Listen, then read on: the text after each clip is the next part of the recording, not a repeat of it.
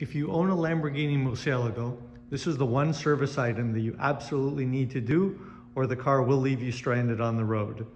If you look on the internet, there's lots of examples of people having what they call the coolant hose burst on them. But let's have a look at where this coolant hose is and where the problem resides.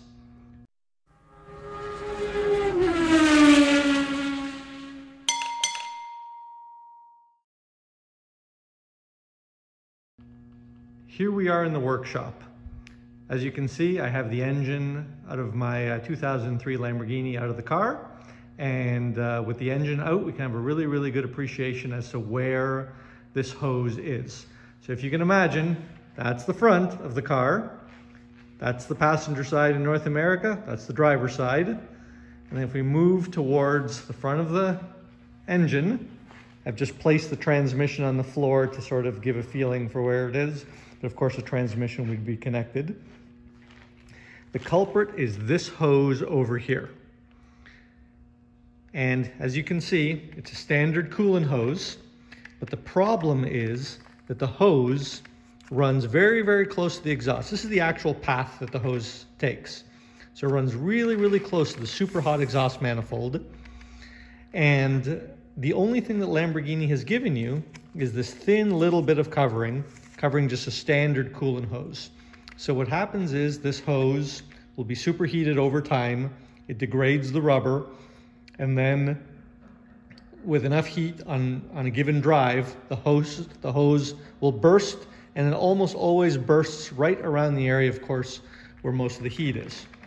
So what can we do to fix this? Well, first of all, check your service records. If your service records have not had this hose replaced in any reasonable period of time, 1-2 years, do it. Anytime that you work on these cars where either the engine comes out or you're anywhere near the cooling system, this hose should be replaced. Now, in my particular case, I decided to take it a step further and to install a hose that is significantly stronger than the one offered by the factory. So if we work our way over here to the tool bench over here, these are the two items that I'm going to be installing. The first thing is going to be this piece of hose. This is a 4-layer silicone hose, high pressure, high temperature. I bought it from siliconehose.com, and it's a 3/4 inch internal diameter. Factory hose is 19 millimeter, which is effectively 3/4 of an inch. If you compare the two hoses, just by looking at the ends of them, you can see there's a significant difference in thickness. And whereas the factory hose has 1 layer of braided reinforcement, this one has 4 layers of braided reinforcement, and the materials are stronger just to start with. This next step is in getting better heat shielding in this particular spot. And again, whereas Lamborghini used this tiny little piece, what I'm going to do is I'm going to be using a much larger piece of heat shielding material. It's a thicker material as well. It has a cloth braid on the inside. Once you wrap it over the hose, there's a self-adhesive. You stick this and it'll seal the hose.